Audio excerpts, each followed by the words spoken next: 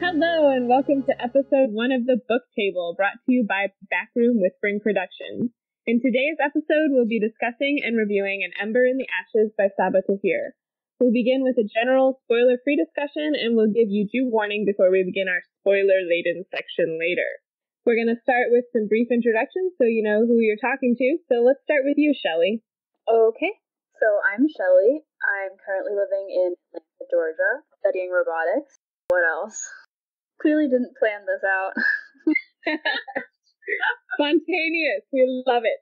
So, yeah, I love, reading, mostly fantasy, and I like doing crafts like knitting and crocheting and playing video games. That's about it. All out there. Hey, who's next?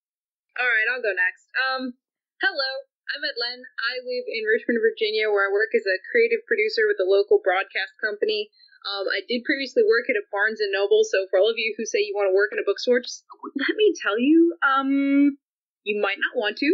It's a whole different level of crazy, but through that, got reintroduced to my love of reading, and so I read just about anything I can get my hands on. I tend to read a lot of young adult, a lot of fantasy and science fiction. And also, I am very lucky in that I'm an early reader on NetGalley, so I tend to read a lot of very early advanced reader copies of books, which, let me tell you, is fun, but also a little annoying because you can't talk about them with anybody. So you just sit for like months and months and just not say anything. But, so yeah, outside of reading and doing all things movies and creative, no, actually, I don't do anything else. I have no life. All right, well, I'm Rebecca. I currently am living in South Bend, Indiana. So exciting. I recently graduated from the University of Chicago with a master's in religious studies, and most of my life tends to be a lot like that, where I just kind of do the stuff that I like to do, and most of that involves reading and writing. I read a lot of fantasy, and that's pretty much it. We also have someone else who's going to be popping back in later. He had to step out for a minute. I'm back. Oh, you're back? Oh, he's back. All right, Akhi, let's hear about you. Is South Bend a suburb of Chicago, by the way? It's not. It's like 90 miles outside of Chicago. It's in Indiana. But, I mean, it might as well be because Indiana is, Indiana. So. Like, what is in South Bend? Pretty much the only thing in South Bend is actually the University of Notre Dame. And then, of course, St. Mary's College, where I graduated undergrad. So it's, Notre Dame is the largest employer in our county, so it really is like that's what South Bend is. Notre Dame. I knew South Bend sounded familiar. I was like, why do I know that? And then you said Notre Dame, and I went, oh yeah, that's why. Yeah.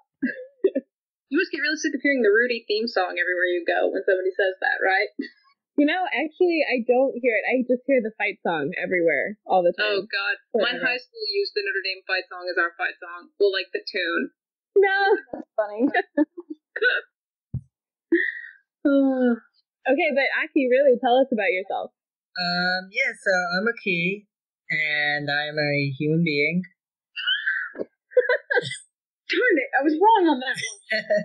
So I used to be a journalist until about a week or 2 weeks ago, and in that capacity I would write and edit a lot, but now I am a PhD student, and I am doing my PhD in international relations, and I have been in Washington, D.C. for like the last 8 years.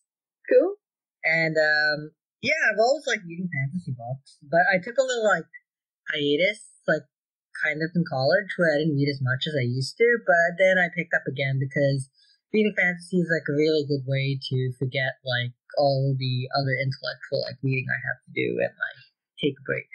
And so it's yeah, so it's really welcome. It's like a welcome diversion. Sweet. Awesome. All right, well then let's go ahead and get started in this awesome discussion. So let's start with our overall reactions. Did you guys enjoy it, not enjoy it? What are your big impressions of the story in general? I have so many problems with this book. I want to go last because I need to contain my rage, but I will say that as much as I have a lot of disappointment over this book, and I don't think it's not entirely the book's fault. I do chalk a lot of it to the marketing, and this book got a lot of pre-release hype and marketing. I mean, you couldn't escape it for like the whole 6 months prior to its release. So I admit a lot of my own anticipation is probably also keyed into the marketing, but yeah, I had a lot of disappointment and issues with this book. However, because, and I know we're going to talk about her later, because Helene is in here, I will read book 2. It's the only thing keeping me around. You gave it a pretty high rating on Goodreads. So. I'm pretty I was kind of confused with that. Yeah, I did. I gave, like, 1, there's no half stars, which really blows, because I want to give it like a 3.5, but I rated it up to a 4 only because I would read the next book. But again, this is only because of Helene, and I think she's literally the like one redeeming factor of this book. I think I enjoyed it a little more than you did, Mad. Yeah. But I definitely also was disappointed. I think part of it was the hype. It was just like so much hype around it, and I was so excited about reading it. I actually like killed it in 2 nights. It was almost 1, but then I got really tired and finished it the next night. Mm-hmm. And I just everything felt kind of flat to me. I think that was my overall impression of the story, is there was a lot of potential, but then nothing really came of the potential. There were a couple things I really enjoyed, but for the most part, I was just kind of like, okay, but come on. Like, this could have been awesome, but then it wasn't really awesome, and this cool idea was introduced, but then you didn't really go anywhere with it. And so I think that was kind of what bothered me when I put it down and was done with it, is that I just felt like there was so much potential and like none of it was really reached. And I don't know if that's just because there's going to be, I think we've found out 4 books in this series, and so there's a lot that was maybe just world building and like kind of like ground setting foundational stuff in this book, but it was kind of just really frustrating for me as a reader. I somehow thought it was a trilogy, but because it's YA, we all just assume it's a trilogy. Well, Shelly, did you say you went to the talk earlier and that she had said 4 books? No, I said that. At the talk I went to, she said maybe. She's like, I don't think she has it all planned out. I think she said that she doesn't really plan out things, but she does do a lot of rewrites. Cool, I guess. So she's what George R. R. Martin would call a gardener. She just kind of writes and then goes back to it. I haven't heard that comparison before. Really? He calls them like architects and gardeners. He said that like with types of writers, like the architect are people who do tons of pre-writing and tons of like outlining, and they know exactly how everything's gonna end and pretty much where everything's gonna go with the general idea. Whereas gardeners kind of like they have a general idea where things are. They don't necessarily plan it all out all the time. They just kind of start writing and see where it goes. And that means they often do a lot of rewrites. Because, like, I think George R. R. Martin has called himself, he's more of a gardener. He tends to go back and do a lot of rewrites and changes just depending on where he kind of organically is going with it. So Shelly did make a point that, like, she enjoyed it more because, like, she wasn't necessarily looking at the book through the lens of history. But I think whether or not you look at it through the lens of history, it's still like poorly written as a story as well. Like there's just a lot of like implausible things happening. Like the characterization is not that great. The world building isn't that great. Characters do things that like you wouldn't expect them to do, or like it seems like really random, or things just like work after them like all of a sudden. So it wasn't satisfying as a story. And obviously, from a historical like perspective, like the author could have done better research. So, so I mean, I like everyone else said, I was disappointed. It was overhyped, but since I'm not like big on young adult stuff anyway, and like I knew like it would be watered down to begin with, like I didn't think I had super high expectations in the first place. But I was definitely pretty disappointed. Yeah, I have to say, when you mentioned that she didn't know anything about really ancient Rome, but had just liked it for the clothes, I think I almost started screaming because that upset me so much. I mean, I'm sure she, in the process of like doing her research on ancient Roman clothes, she read about like some history and so on, you know, like she's not a fiction writer either. Like her background is journalism. So she should know how to do research, and she should know, like, if she's doing journalism, she knows, like, basic, like, political history things, I would think. I would think, but then that just makes me question why, like, one of the biggest selling points of this book was that it was based on ancient Rome, and I didn't major in ancient Roman history, but I took 5 years of Latin and a whole bunch of Italian, and my grandfather's a retired classics professor. I've sort of been surrounded by the classical atmosphere my whole life. Yeah. But I read that book and I just went, I mean, within 10 pages, I was just like, you've got to be kidding me. Yeah. Absolutely not. And the fact that it did feel just like, I don't understand why we called this ancient Rome. If it was just so we could use the word centurion and create a martial camp layout that included like a coliseum, then I find that really distressing. Because it didn't make any sense. Also, I mean, again, to point on the marketing, the fact that this was marketed as a standalone is absurd. I mean, just absurd. Whoever thought to even do that should be fired, because it's not. It's not a standalone. Well, what was interesting about that is that it was marketed for so long as a standalone, and then right after it came out, you could find on Amazon the like Ember and the Ashes 2 marketing. Yeah. So it was weird. It was like the marketing wanted you to read it and think that you didn't have to commit to a series, but they obviously knew that you couldn't read this and not know that it was part of a series. Like, it ends without any like major plot stuff figured out. Like, it's clearly a setup for a series, and so I think that was like what the compensation was sort of on Amazon, is like, oh, don't worry though, it's not actually a standalone, which was really weird. Yeah, it feels kind of dishonest and really manipulative. And the thing is even with books, from what I've gathered from the publishing industry, where you're not really sure if you're going to get a series, because oftentimes it's so dependent upon how well the first book does. Even then, you write a standalone with sequel potential. This one isn't even that. I mean, it's just very obviously a setup, because nothing is even close to resolved by the end of the book. I mean, nothing. I think that they knew what they were doing when they were marketing it, though. Like, they knew the book sucked. Like, they must have read it. Like, but, like, that's the thing. Like,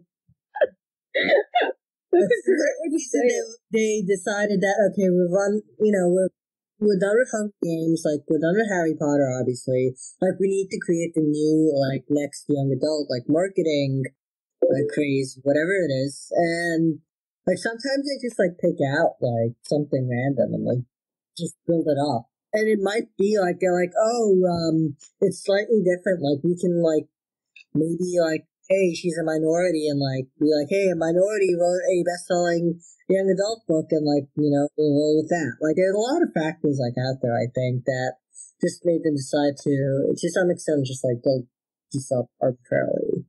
Yeah, and I wonder if that was part of the huge hype about it being based on ancient Rome, and why I wonder if that's why the marketing campaign was so heavy on that fact, is because it kind of sets it apart from the general like YA fantasy world, where you have this sort of like European medieval sort of setting for a lot of these books. But then what happened then is that you picked up the book with the expectation that it was really going to feel like an ancient Roman fantasy, and it just absolutely was not. So yeah, and even then, if you weren't going to do it like full on ancient Rome, there are ways of doing it. I mean, these aren't young adult necessarily, but you have things like Jim Butcher's The Furies of Calderon series basically takes ancient Rome plus like Pokemon, and like, and it's really, I'm not even kidding, it's really wild. Yeah, the Furies of Calderon, the series I think is called the Codex Alera, but the first book is called The Furies of Calderon. I'm in the middle of reading it now. It's pretty wild. But there's that, and there's things like Pierce Brown and the Red Rising trilogy. He incorporates Hellenic and Hellenistic aspects to a futurist Mars. So I'm like, there are ways of doing it, but I just felt like this one, she picked like a couple random words and then said, look, this is very, like, I'm now going to make this ancient Roman. It felt nothing like it. And even then, yes, she used the word centurion. Yes, she used Roman gens trinomia, which are family names and first names. Like, okay, that's cool and all, but nothing else really goes with the idea. And so it just overall felt so shallow. Like, there were these great ideas, and I think it you, Becca, who said there were like all these great ideas, but they really weren't delivered upon. Yeah. Yeah, I think that's kind of the whole thing about this book was there was a lot of potential for things, but they just were not delivered upon, like in the slightest. And that for me was so distressing because there were all these blurbs for it from so many people. I mean, Brandon Sanderson blurbed it. Brandon Sanderson, why do you do this to me? Why? I trusted you. Well, I do think a lot of authors basically just like pat each other's backs to get the book sold. Oh yeah, no, they've talked about blurbs. They're like, blurbs are basically useless. I mean, like don't ever listen to them. And I'm like, I know. I actually rarely do. This was one of the few occasions I did. That and Storm Dancer by J. Kristoff, because Patrick Rothfuss gave the best blurb on that book's cover.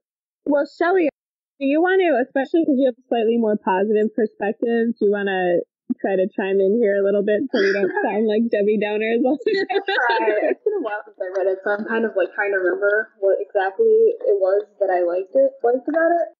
I guess part of it is that I don't have as much of a history background, so I don't really know like that much about what the ancient Romans exactly should have been like, or what what the elements, whether she used elements that she used well or things like that.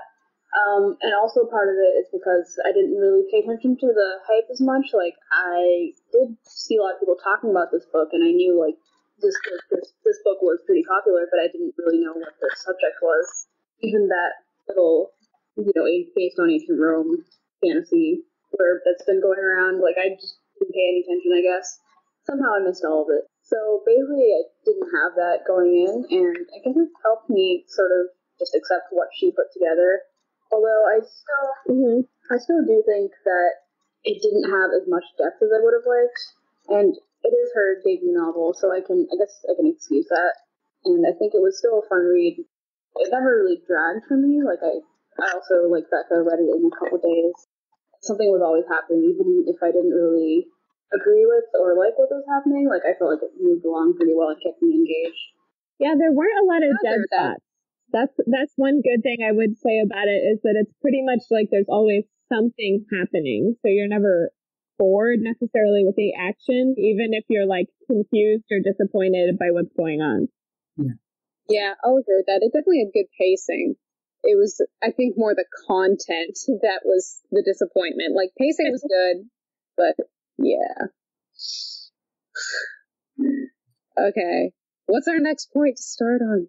Well, we've talked a lot about world building, but I don't know if we want to go into that a little more, because I know that was the biggest sore spot for a lot of us, was just like the feeling. I know for me specifically, I was really bothered that this was another book that was like, here's this horribly, completely, and totally oppressive regime, and we're going to have just a couple of the people fighting against it, even though reality tells us that if that was actually happening, there would be a lot of people fighting against it. What I find most compelling in these sort of rebellion stories is when the corruption of the government is somewhat more subtle. So the people who recognize what's going on are much more compelling because they see what other people are unable to see. Whereas in this world, it was more just that like either everybody had drunk the Kool-Aid or people just didn't care. Like it was really unclear to me whether what was going on, especially in the military academy, was like apathy or if people actually believed like what they were doing, which was something that bothered me a lot because I was like, you're putting like all of these kids, they're doing pretty evil crap, working for this really, really terrible evil regime that's basically stifling literally everything other than people's ability to kill each other. And people didn't really seem bothered by it at all, and it was unclear if anyone like ever was or why they weren't bothered by it. And so that kind of like irked me because I totally agree with you. Like, yeah, were even normal people in this world like doing normal things, or is everyone just like crazy? Yeah. I sort of like looked at it and went, do they all just like sit and cower in their houses, or what exactly? I think there just wasn't enough given, and I think this all ties back into world building again, that there wasn't enough given about like what life was actually like just among the people. And unfortunately, because Laia is like stripped away from it so quickly, all we really see is Black Cliff Academy or whatever it's called, and that's sort of just like, oh ho hum, you're the run of the mill militaristic campground. I mean, there's nothing really unique or interesting about it. And I thought she was trying to actually go like replicate Sparta. I get that, but even then, Sparta still had like its own life outside of that militaristic aspect. Yeah, I don't think the Spartans were just like killing scholars for reading books. I don't think that was happening in outside Sparta. of this whole like no reading books thing, what really were they doing like to impress the people that they conquered? Because I honestly can't remember anything being mentioned.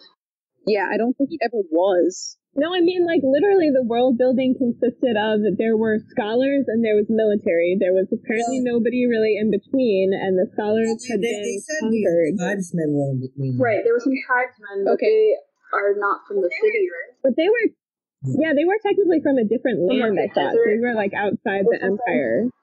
They, like, rolled up and then rolled out real fast, and I just went, you know, those guys were actually interesting. Oh, that's why they had to leave. I think we'll see more of them in the next book, maybe. But yeah, there were just a lot of things that were just mentioned, and we really didn't get to see anymore. So we kind of forgot that they existed. Yeah, the sad part is they were mentioned, but there wasn't really any promise made upon them, because I think if you're going to bring in subtle little side details and side characters, because they're going to come back later, you need to sort of make a promise with them to sort of incorporate them enough that we're going, oh, maybe we'll see a little of you later, like I think we're going to. But in this one, it's just sort of, it felt very non-cohesive, like, oh, they pop in, oh, they pop out, oh, this happened. I'm going, how does this all blend together? Because it's not cohesive. It felt very random. Yeah, so without doing spoilers, I hope, there was one character that was a tribeswoman that appeared, you know, probably 2/3 of the way through the book that was probably the most interesting character introduced in the entire book. And what bothered me about her is not only that she was interesting, but she was present for like maybe 5 pages, but that it didn't seem like really anything happened with her. Like, it was this weird, like, here's an introduction to a really cool, like, mysterious and interesting character. Bye. She's gone now. And like, but and like even within the little episode though, like she said something to the characters, but it wasn't even anything that was like particularly weighty or important to the story. It was just like, hi, I'm here, bye. And that was really weird to me. And I think that was one of the examples of like the sort of the randomness of what was going on. I think that was part of like, you know, her being a debut author, kind of trying to figure out how to do these things. Like, it seemed like she was trying to foreshadow her for her next book, but I kind of felt flat. Although I want to see more of her, that character, so maybe it was successful in that. Yeah, I think it's interest, yeah. The sad thing is that I think I was so interested in her because everybody else was so painstakingly dull, or at least so, like, cliche. Yeah, thank you. Cliche and vacuous. I was just like, thank you. Someone who's even showing me a glimmer of depth. I just sort of latched onto them like a drowning man. I was like, please, give me something. Like, I wanted this book. As much as I was very frustrated with it, I kept wishing it would give me something. It was like, again, that whole potential that's not delivered upon. There were all these glimmers of things, and I went, please, just deliver upon it. And then, sadly, no. But because most of the side characters every now and then could be maybe interesting, and I would maybe want their POV in the next books, however many there are. I had like one point about the world. Yeah. Not the world building, but I got the impression that the Empire was actually not that big. Yeah, it didn't seem like it was that big because I think that they went from like basically one side of it to the other. Except, no, because the Emperor was coming from somewhere. Yeah, the capital was This is like a semi-spoiler thing, but when the Emperor is like coming towards Black Cliff, I got the impression it was a long journey. Yeah, because they had enough time to make like these plans that clearly took a while. So you assume it's some sort of long trek. And clearly there are no cars that will get him there fast. So, well, yeah. It seemed like in the timeline of the story, it was a month between when it was first mentioned that the Emperor was coming and then when what eventually happened. Mm-hmm. So But I don't know if he was actually coming from outside of the empire, because I agree with Akhi that I also got the impression that the empire was extremely small. So that was a really confusing sort of dissonant thing that was happening, where you got the impression that people could literally walk from one side to the other of this empire pretty quickly, but then when you had two forces that were supposedly coming into confrontation, it would take a month for that to happen. Yeah, the map was not very helpful in that regard. It sounded like basically the empire was founded by like this tribe that like took over the city, whatever the name of the capital is, and then it was like a scholar city before, and then they conquered it and like just built their capital there, and like that was all. Yeah, like I'm looking at the map now, and there's only a couple places that are really like, I look at them and I see walled cities, and I'm going, there's really no way for me to tell how far apart these things are supposed to be. I mean, they seem to be, like, some are a little closer than others, but like, Blackcliff is kind of like dead smack in the center of this. So Blackcliff is really its own city, except for it's in Serra, I believe. Oh, yeah. Serra. And then you've got a couple others. You got like Antium, Adisa, Aish, Nur, Hai, and Tiboram. Like all these names, they're so like, it's not cohesive. Oh, it's gonna drive me bonkers. Well, I think partly because not all of those cities are in the empire. At least one of the ones you said I thought was supposed to be in like the tribal land. Aish looks like it's pretty straightly in the tribal desert, but like Navium and Tiboram and all this. I mean, this looks like it's supposed to be just the empire, but even then, what the empire is in terms of what it is, much of it is the empire, isn't clear. Which is actually very frustrating now that I'm taking the time to really look at this map.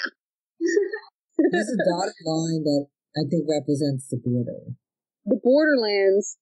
Okay, well then, technically, it looks like the tribal desert is a part of the empire. Because I don't see anything separating tribal desert from the massive, the empire in the center. Yeah, you've got Madeleine technically, but like, they said that like, they ruled in a very hands-off way. That would make sense. I mean, it's hard to control them if they're nomadic anyway. Yeah, true. But the tribes people were ruled in a hands-off way, right? Because obviously the other people are not. Yeah, because even looking at the tribes, the only thing that looks close to like one of those classic walled cities that are in everything else, it's Aish and Sa'd, which I'm probably pronouncing very poorly. But yeah, I guess, yeah. Whatever, I'm going to stop looking at this map because I'm not going to keep making sense of it. Okay, what about, like, characters? I mean, I think we're going to have a whole bit dedicated to Helene because that woman is the only reason I'm still really reading. But I want to say that some of the characters I thought had potential to be really interesting. Like, I kind of wanted the Commandant to be interesting. I was really hoping she would be, just because it was kind of neat to see it as a female-led organization. But she kind of struck me as, I know Rebecca has read The Queen of the Tierling, but I don't know if anybody else has. There's the antagonist of that's called the Mormesne Queen, and the Commandant reminded me of her a lot. Well, like see, Cersei this is where I'm gonna disagree with you. Because, really? Because I think, like, I understand why the Commandant and the Red Queen would be similar in your mind, but I felt like the Red Queen, perhaps because you actually get her perspective in the Queen of the Tierling and Invasion of the Tierling, but she felt much more developed and deeper to me and like a real character, where she had a clear motivation and she had moments of weakness and she had her moments of cruelty, whereas the Commandant, like, you get a little bit of this background that like something happened to her, but otherwise she's basically just evil and there's not really a reason given for it. She's just kind of like this straight up cruel person, and that's like it, and there's never really a glimmer of anything else that you get from her, or even really a reason for why, except maybe when like that whatever Nightshade or Nightbringer or whatever is brought in briefly, like anything else about. But I don't know if we should, before we talk more about characters, we should end this portion and go into our spoiler portion, because I think it's kind of hard to talk about characters without talking about specific instances. How do you guys feel about that? Yeah, I say let's just dive into the spoiler deep end of the whole. All right. Okay. So anyone who's listening, we're moving now into the part where spoilers are going to run rampant, so don't continue if you don't want to be spoiled. Yep, cover those ears with mandrake earmuffs and run away. Yes, and they have to be pink and fluffy.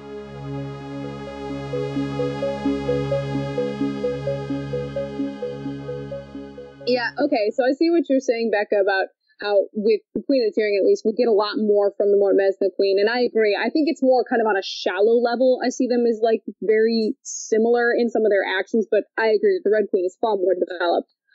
She's just an actual human being and interesting. Whereas the Commandant, and God, I hate calling her that because that is not a term from the Roman army, and it just bothers me.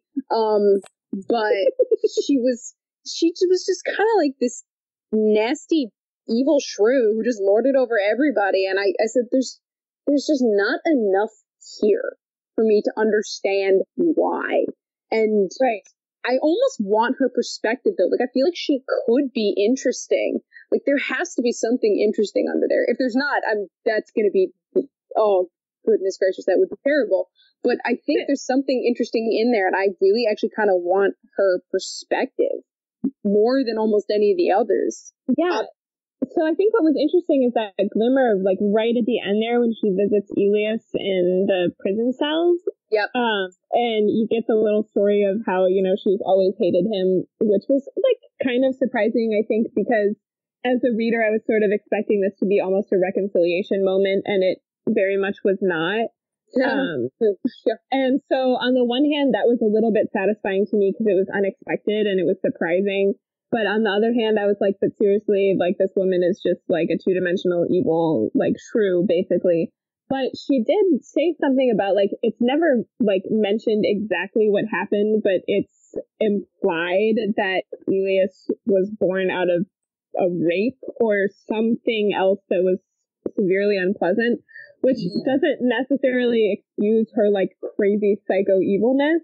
But at the same time, it might be an interesting background, a piece that, like, could make her seem deeper, or at least explain a little bit about her. But I don't know that it can, the way the story is told, that if you don't ever get her perspective, you could ever really get anything deeper from her. Yeah, unless they were to do, like, a massive expository dump, which would just be a nightmare. And I agree in that clearly something very unpleasant happened, and I caught the whole, like, it's implied that he's a product of rape. And it definitely doesn't excuse any of her actions, but it certainly, I think, makes her attitude towards him a little more understandable, at least in terms of being like, okay, I think I get your hatred of him, but it still doesn't excuse anything. It's like trying to say that, like, I don't know, Hitler made paintings, so that's cool. But you know, he still killed a ton of people. And it's, for her, I'm like, okay, I feel horrible that this horrible thing probably happened to you, but you're still killing, like, a ton of people. And you clearly have some serious megalomaniac issues to work out. Yeah. No, I agree with you. I also got the impression that it's probable she got, like, raped, but she also said at some point, like, she was disappointed in love, or love sucks, or something along those lines, too. Mm-hmm. And, I mean, if that's just the case, and, like, she had, like, an unsuccessful, like, love thing, and got pregnant, then, like, it's a lot less, like, desirable for her to... Oh, man, that would just be like, oh, wow, really? I think I'd actually fling a book at the wall if that ended up being the case. But she seems to have had, like, prior to that, like, issues with her father. Yeah.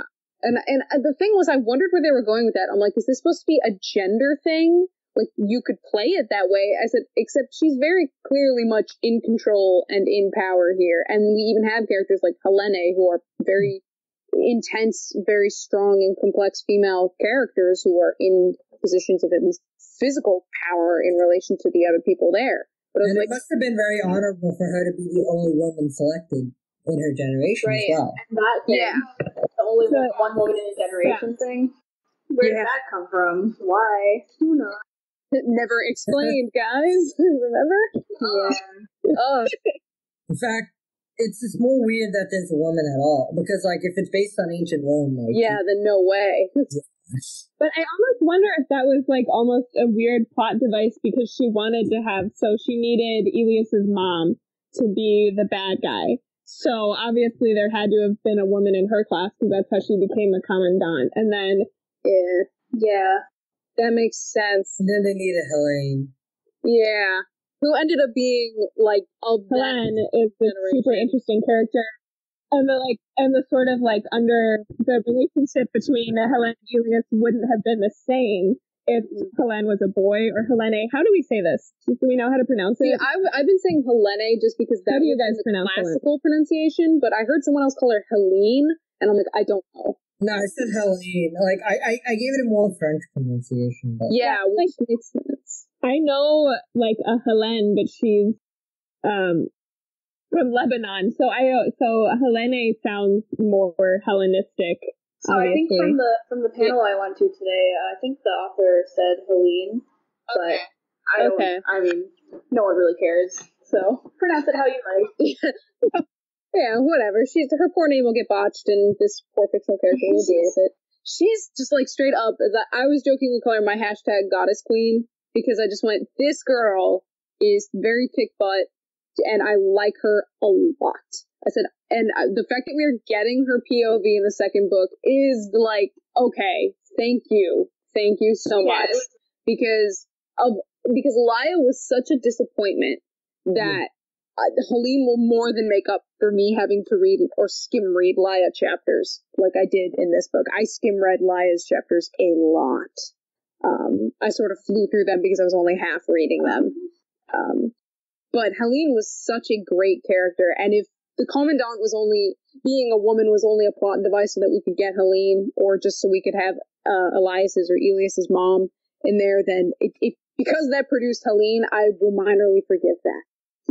Because we got her. I will forgive this.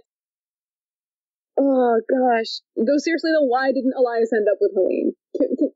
I'm sorry, someone needs to explain this to me. I mean, this was my favorite thing about the Google Doc is that everyone had like these really intense, long like comments on all of our plot points, and then Akhi put in his only comment was, "But why did you?" It was so great, and it was like, okay, but really, like that's really what everyone is wondering at the end of this book, like what just happened. Well, guys, there's still time. There's at least one more book, maybe up to 3 more books. Who knows? Alright, are we going to call Elias and Helene as, like, endgame? Like, I would freely call them as endgame, but I have a really bad feeling like Helene will die in, like, the 3rd book or something. Well, is Helene gonna, like, have to, like, get with the Emperor, whose name I forgot? Yeah. Well, yeah, he's I hope not. Oh, this seems gross. Well, she's never gonna like get with him, at least not willingly. We know that from her. Like, I think we know her well enough from her story to know that she is way above that. But on the other hand, because she's now sworn to him as the Blood Shrike, then I'm guessing there's going to be potentially a pretty unpleasant dynamic there because he clearly wanted her in every way of the word. However, how much, like, there was a lot that was suggested and then shied away from in this book. So I really wonder, again, like someone was talking about, like, everyone just felt too safe. Like, there was, like, this constant threat of violence and rape, but then you kind of knew nothing was ever really going to happen to the main characters.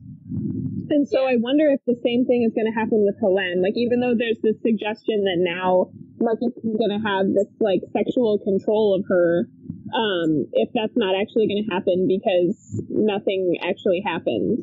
Yeah. No, that makes a lot of sense, actually. You're right. And yeah, I think a couple of us pointed out how the violence just was either very abrupt and brief, and it would sort of fizzle out, and there were very few consequences to anything. Like, really serious ramifications and consequences just didn't exist. I think the worst thing that happened, this is for me personally, was when Marcus had to kill his brother. I found that a little moving in that I went, yeah, but the thing is that even that happened sort of like off screen, as it were. Yeah. So everything that did happen, so like, what was her name? Izzy, who was missing the eye, whose eye was taken out by the Commandant, and all of that, like, either happened off screen or before the book began, which was weird.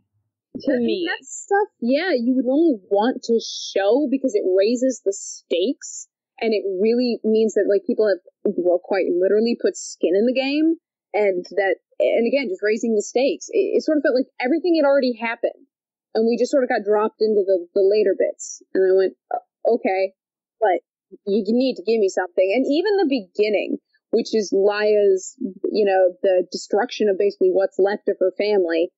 That's true. That did happen, and I forgot that did happen on screen, but it was so perfunctory. Like it sort of happened, and then we moved on from it very quickly and left it all behind. I think as Brandon Sanderson once said, he goes, "You drop people in media res, like super, like paragraph of interesting, and then brick of boring." Like that's sort of what happened with Laya, because like we had that excitement of the beginning, and then it was just like a brick for the rest of her storyline, where she was pretty much insignificant to most of the overarching plot. And I think I don't remember if it was Shelly or Akhi who mentioned that Miss Tahir said she had a hard time writing Elias's perspective, like didn't enjoy it all. That's what she said. She said he was harder Yeah, to write. That's so disappointing because his storyline was the one where stuff happened, and it was actually really interesting. Even if his being said, his storyline is interesting, but he was like a stupider character than Laya. Oh, he's clearly a complete dumbass. I mean, granted, so was Laya. I pretty much thought she was like a wooden plank. Okay, but seriously, I'm really curious. Is that just because he didn't end up with Helene, or what else makes him really stupid? He didn't realize that if he like became emperor, he actually tried, like he could do a lot more to like change things that way. Like what is the good of being like some random dude who's just like he was sort of like before he even started. Like he was just assuming that he couldn't do anything, like nothing could change with the system, and that it was just the best thing for him to save himself and just leave, run away. In a way, he's kind of like the extreme of the reluctant hero, but to the point that there's very little that like actually happens with him. I mean, he's just reluctant the whole way through, and it's very much like kind of like Katniss Everdeen in the Hunger Games, in that she's very much the reluctant hero through the whole thing, and she refuses to accept some sort of serious role for the majority of the storyline. And Elias, I'm like, dude, if you're telling me I can become sorry, what were you saying, Akhi? Yeah, but Katniss is still like kind of like on the boat though. Yeah, she's a little more proactive at least, and sort of like, okay, I'm gonna roll with this begrudgingly, but I'll roll with it. He's just sort of just like, I'm like, dude, if were it me and you come to me and say, hey, I need you to become emperor because maybe you can actually make a frexing difference, I would be like, I don't know how I feel about this, but I'm willing to listen at least. He was sort of unwilling to even listen to people try and tell him this. It seemed like there's some changes you couldn't make even if you became emperor, because like the whole system was set up by the augurs, like maintained by them.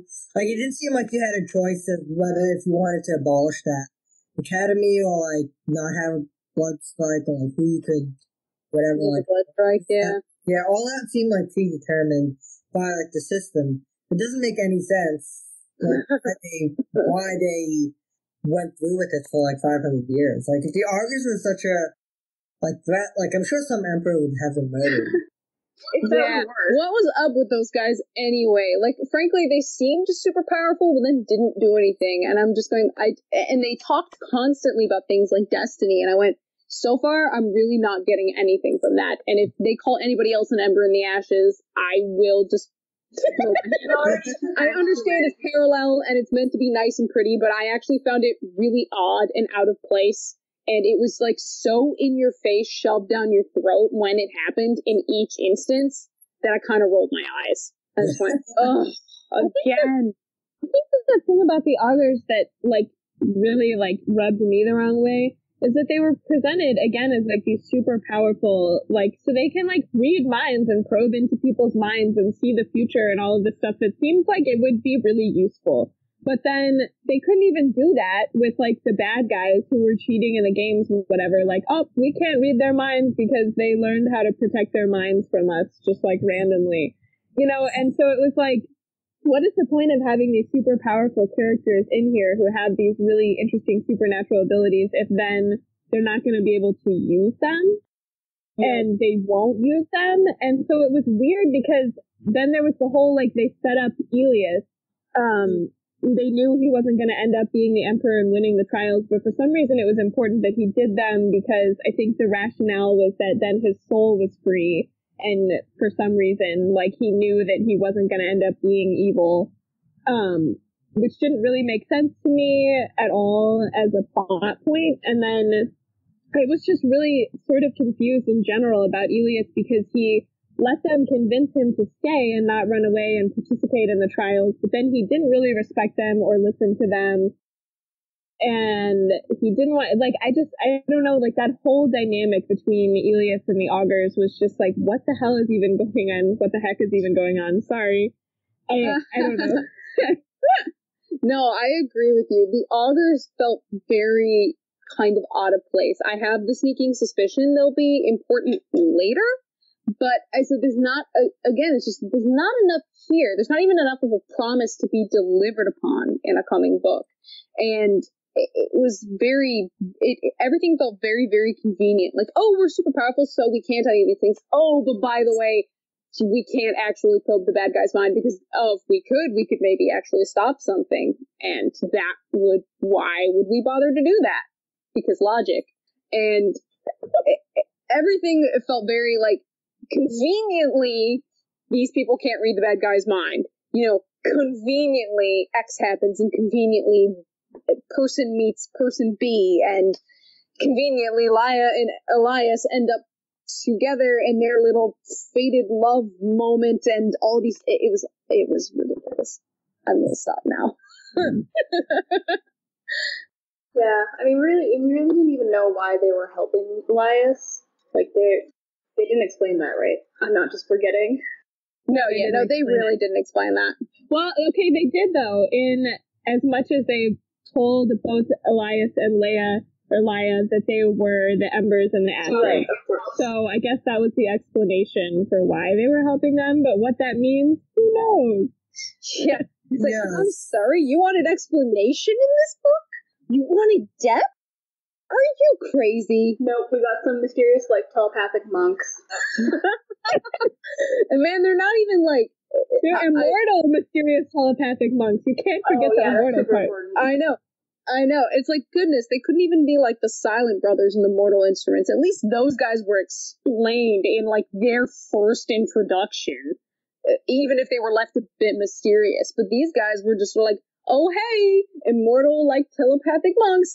Hey, we're gonna peace out now. See ya. And I was like, cool story, bro. Tell it again. Right. But that's kind of how I felt about all of the supernatural creatures in this book. So, our Nightbringer person? Nightbringer, but then all of this, so what was it, like, the second trial when, like, all of the weird spirity things and everything came and were attacking them, and they had to fight that. And so what was, like, it was kind of interesting in that she was establishing this is a fantasy world, so there is obviously magic and things going on. But then, again, it had no impact. Like, it didn't seem to actually matter at all for the overall story. None of it was ever revisited. It was not important except because they were there in the second trial. And so, I don't know, like, I just felt like this whole book was an exercise in world building, but that then it just didn't deliver. I don't know, because, like, really, there were, like, 8 different mystical creatures that were described in, like, that brief chapter, and then it didn't matter. And then what happened to them? Like, oh, no, there was also the ghoul thing that followed Leia. Yeah. For no reason.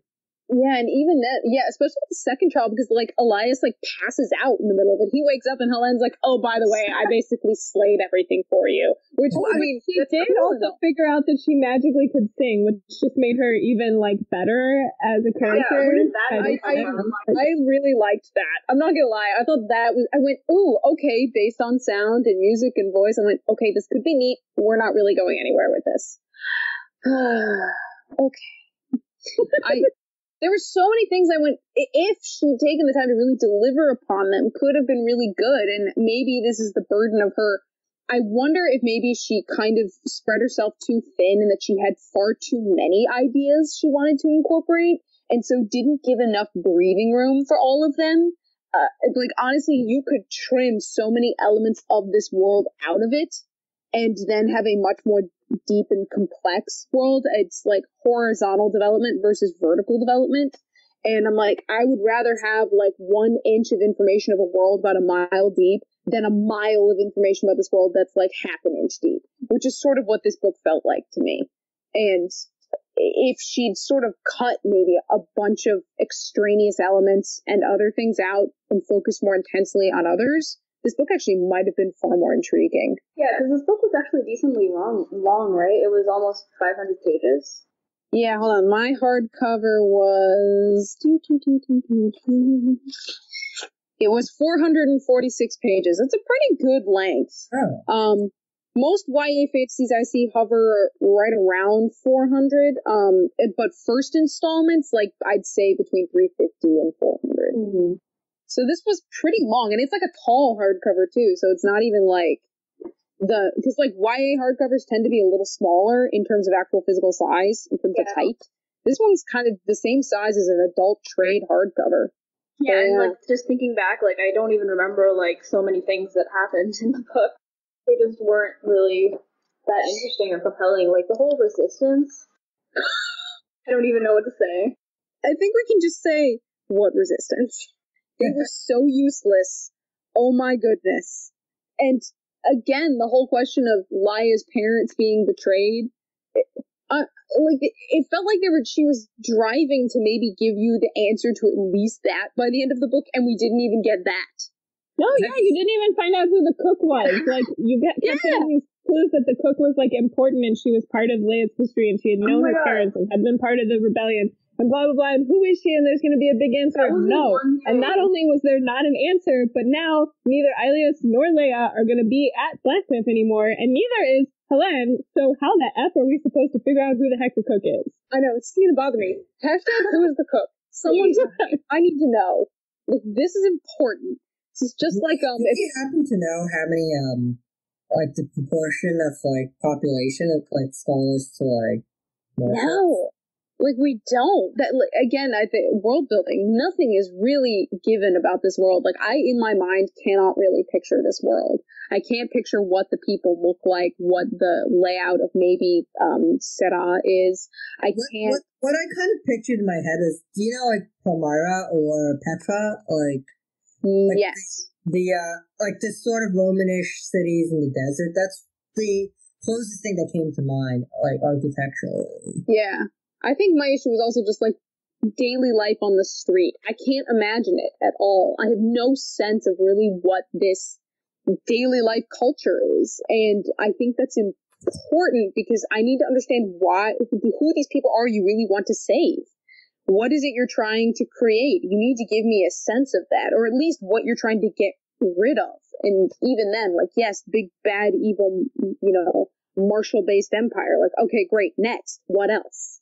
What else? I had no real emotional stakes in this story except for Helene. And the tribeswoman, those are pretty much the only two. That's it. Whose name I can't remember. I feel so bad. Did she have a name? Were we given a name? I think we were, and now I'm going to try and find it since I'm holding my book. I will find this, dang it. I will find this. Oh, wait, yes, it's Afia Ara Nur. It's A-F-Y-A. That's her first name. Her last name is A-R-A-N-U-R. Okay. Translates as shadows and light. I sense significance in this naming here, guys. Ooh. Oh my. Because the funny thing is, like, Nur means light in Arabic, so she's very unimaginative in her names. Super significant in your face. It will mean something later. She's about as subtle as Chris Nolan naming characters in his movie. Does anyone remember Elias's tribes people name? Maybe that has an interesting translation too. Dang it! I just closed my book. And I could have told you I was on the page. Oh, well. Not a big deal. I'm sure it'll come up again later. Like I can't imagine there not being tribespeople in the next book. Mm-hmm. Yeah, that's the one thing that I get excited about. So even though this book it fell flat for me, it was very disappointing. I felt like the potential was there, and the next book, since they're obviously not going to be at the military school anymore, Helios and Leia are on the run, so they're probably going to be encountering the tribes people, etc. Like, I feel like that has a lot of potential and could be really interesting. Road trip. I'm also a little worried that it's going to end up not being interesting, and then I'm going to cry. We're gonna get. I worry that we're going to waste a lot of time trying to save Leia's brother. Because frankly, I think that's an irrelevant point and we shouldn't bother. And what I really hope is that the second book doesn't waste a lot of time with that. Frankly, they could show up and he could be dead, and I'd be happy because the story would move on. Even though he might actually be far more interesting than Leia. Darren, right, that's his name. Yeah, so that was interesting to me is that Darren, like, obviously Leia cared, like, a lot about protecting him or getting him back, and that was, like, the whole point of her plot. Mm-hmm. And that's what they're going to do right now is go find him. But that was another thing that bothered me is that as a reader, I just did not care about him. Because we met him for, like, 2 seconds. So we met him for 2 seconds, and she was mad at him for half of it. Yeah, so I'm like, why am I supposed to be endeared to this character if the protagonist isn't right now? And, like, you gotta understand that, like, he's her brother, so she feels responsible for getting him back, which is fine. Like, that's a perfectly acceptable motivation. But as a reader, like, there should be a reason that we care about him being rescued. Yeah. And not for her sake. Like, we have to believe that there's a reason that he needs to be rescued. Well, he did know something valuable about making weapons. Okay. Yeah, so but he learned that from Telamon, or whatever that guy's name was. Spiro Telamon. Yeah, and Telamon was, like, perfectly happy to impart all of that information upon Leia. So he's technically not even useful in that way. I guess, like, I don't... Leia and her siblings, you two equal useless. Absolutely useless.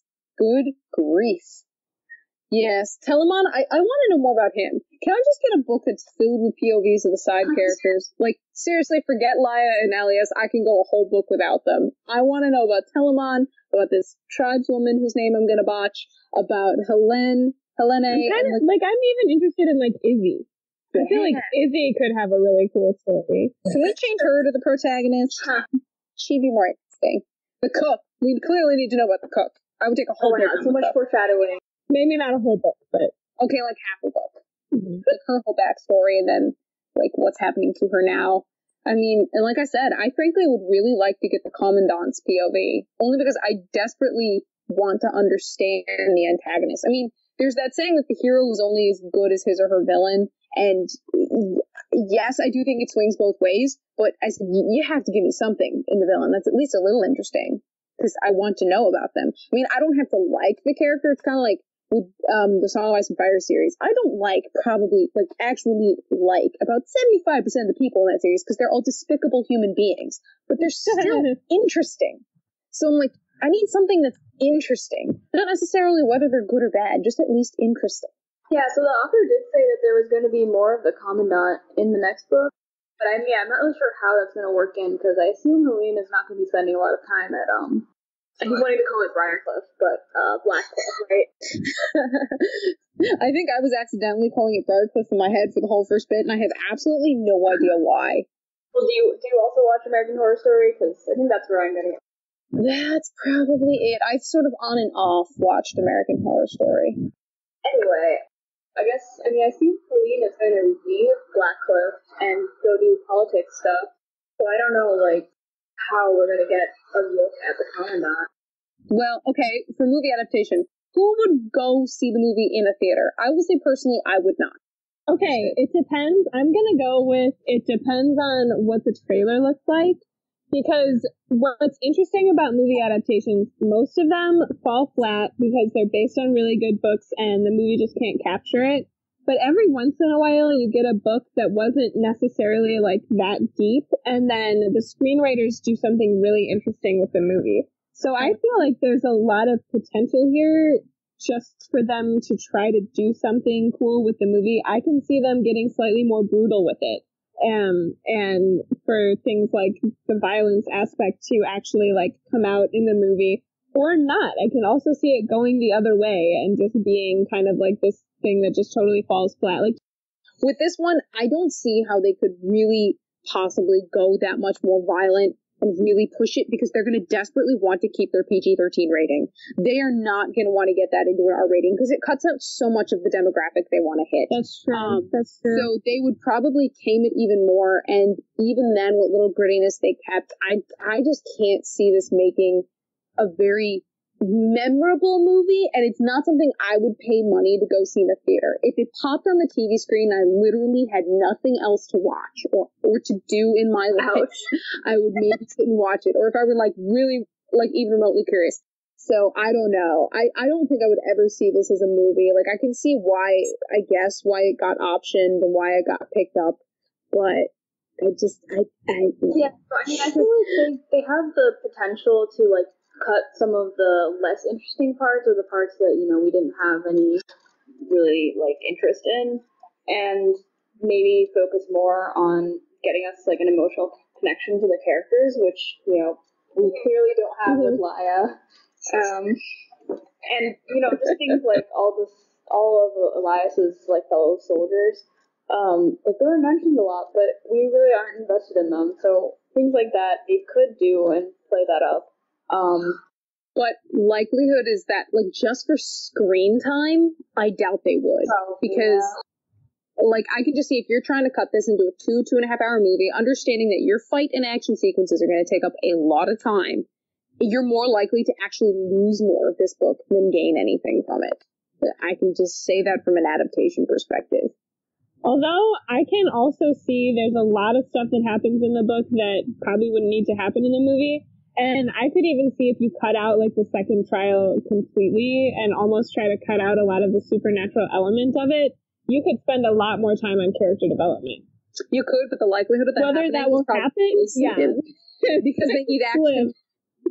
They need action. It'll stay. Like if I were seeing them cutting anything, I would see them maybe cutting that whole thing at the Moon Festival. Like as neat as it is. Oh, because that's when Elias and Leia like really get into each other. No, because the beauty of adaptation is you can change stuff. And I could see them instead contriving instances of them meeting in Blackcliff, because from a production standpoint, it's a lot easier to keep them in Blackcliff. That's true, but I feel like it was a nice, like, happy little interlude. But she also needs to have the love triangle with Keenan, who we haven't talked about because he was that important to the story. We don't need to talk about him. Yeah. Good grief, the redhead, yeah. But, I mean, frankly, so you have, like, wherever they're hanging out, and you have Blackcliff. I mean, because really, I'm looking at this more from a filmmaking perspective. I'm like, you want to minimize the production cost, and in doing that, you limit the locations you're filming in. And so, like, it's a lot easier to just contain everything in Blackcliff, maybe put her in, like, some sewers or something to meet the resistance, and that's it. That's all we really need. And so, I don't know. Maybe, again, I'm also clearly very biased in that I was very upset with this book, but I just don't see how this would make for a very compelling piece of cinema. Oh, so what I was going to say earlier is that at the panel about today, she mentioned that she's been editing the script, so the script's already written for this movie. Oh, God. Oh, wow. Okay, yeah. And also, I think I couldn't quite tell if I heard this right, but I think her brother is one of the producers. Oh, that explains why it is being made into a movie. Yeah, it's with Paramount, if that tells you anything. That means nothing to me, but... Paramount's a big studio. They put out a lot of really good stuff, but that just means that that they've got major backing from a major studio, so there's going to be money thrown at it. Which is either a good or a bad thing, because movies can get big budgets and still suck. Let's see. I guess closing thoughts are, like, for sequels, like, what would we read them? I mean, as much as I have gripes, I will read them because Helene and the tribeswoman whose name I mispronounced, so I won't try, and maybe potential common thought chapters. And I need to know what happened with that cook. So, yes, I would read the sequel. Begrudgingly. Yeah, I would read a sequel. Maybe not as grudgingly. I have hopes. I can be optimistic. So, yeah. So I would read it. I hope they'll get something done in the next book. Like, go and find out about this lost brother, you know, finally finish that, and then get into maybe some, like, politics with Celine. I think that would be really cool if we get to follow her and see how things are actually running and what she can do there. Maybe see her, like, have her eyes open to the reality of the Empire. Oh my god, yes, please. Alright, somebody else. Would you read the sequel? Oh, I will definitely read the sequel, at least the next sequel, because I do have hopes. Like I said at the beginning, I felt like there was a lot of potential, that just wasn't met, and so I have hopes that some of that potential will be met. I'm really, really, really excited about the Helene POV chapters, and I do want to learn more about some characters, but I think if the next book doesn't deliver more and there are more books after that, that would probably be it for me. I'd probably just kind of let it someone go. spoil it for you. I would literally just be like, someone tell me how it ends. That's all I care about. Who's alive at the end, then like who wins. Cool. Next. I would probably skim it, like in a bookstore, like without Yes. Yep. I think I would do that, like Becca said. If like the second book doesn't give me anything, I will like find the next books in the bookstore and just like really quickly skim through them. I think she shouldn't have published this book. Like my conclusion is like she should have used this as a draft and like then got an inspiration to like work on it and make it better. Well, she did say she does like so many iterations of rewrites, so I mean I can't imagine that rewriting more. I mean, unless she had more input, because she did say also that she doesn't have too many data readers, so maybe that's part of it. And I'm curious about her editor. Like, I'm really curious about that then, because I mean, really, the editor does a lot about making sure stuff is like working. And I'm like, I mean, Penguin is a big publishing house. They're not dummies. And so it sort of baffles me that something like this could be put out and hyped so much.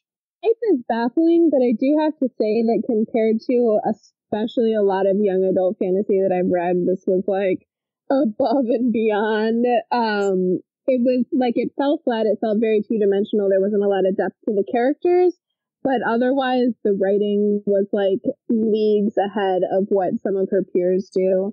So I can see, the hype I think was too much. Like, especially when you have books out there like the Lumitere Chronicles by Melina Marchetto, which are literally like flawless. Finnegan of the Rock, right? I just finished reading that. They're just incredible. So when you have that, it's hard to look at An Ember in the Ashes and say like, oh yeah, this is a really good fantasy. But at the same time, I can see how an editor would read through it and say, oh yeah, people are gonna like this. This is fine. Yeah, I suppose. Yeah, I guess I can agree with you that I can see why it's likable, though I will disagree about young adult fantasy in general and that her writing is leagues ahead. I think it's fairly on par with a lot of what I've read. I mean, there are some instances where it's a little better in terms of like word and construction, but it's sort of felt very on par with a lot of the stuff I've read. I mean, there's some great YA fantasies. I mean, like the Winter's Crime trilogy Winter's Curse trilogy does some great things. Snow Like Ashes, which was a debut this past year by Sarah Rosh, was great. I mean, there's a lot of really great YA fantasy out there. And I just felt like this one, I went, no, this is very forgettable in the pack. Like I'm also just currently staring at my bookshelf and I have an awful lot of YA fantasy. And I'm like, ooh, okay, yeah, I do read a lot of that. And yeah, but the good ones, I would say the good ones are really good, but there's just like a huge, huge volume of YA fantasy literature that's just terrible. That's true, and there's an awful lot of it published. So we're still kind of in the age of the YA dystopian, though it's starting to die out a little in favor of the YA fantasy, which I actually find a little exciting because I wasn't a huge fan of the YA dystopian. But I don't know. I just don't think it's on par with the majority of stuff that at least I have read. I mean, I can't speak for everything that's published because obviously I don't read everything that's published, but I don't know. For me personally, with what I've read, it was just kind of like, it was average. Yeah. I wasn't really blown away. Yeah. I don't think the author really had much to compare it with. Like, it doesn't seem like she's super well read in like fantasy and like knows like what's good and like what's out there. That might be true. Yeah, and like it's like she said her family or some like friends at most like read it for her. Like I don't think they know either what to compare it to. So it's quite possible she thought it was good and everyone around her thought it was good and like they didn't know otherwise. Like, yeah. Well, but you would think that like the publishers that are hyping it and everyone that's hyping it would know what's good. Yeah. Yeah, and these are people who would. I mean, those people usually know what's up, especially when it comes to YA, because it's such a hot thing. I mean, I hate to say it like that, but it is. So, I mean, you want to know what's up because those books are getting devoured by people. And so it's like, don't you want that to be one of those things? Instead of something that sort of falls flat on its face, which from what I've gathered of reviews of this book from people I've watched or read, they either pretty much love it or they're kind of like we are, where we're just kind of like, meh. It does have a pretty good rating, on average. Its pre-release reviews were all really positive. Yeah, like there's a ridiculous amount of 5-star reviews. So, I mean, I guess it appealed to, certain demographics. Well, I guess it did its job then. Ugh. Oh well. All right. Any final thoughts? We wrap this up. I'm good. Yep. Nope, I got nothing else to say. All right. You guys are awesome, and I will talk to you soon. Bye. Bye.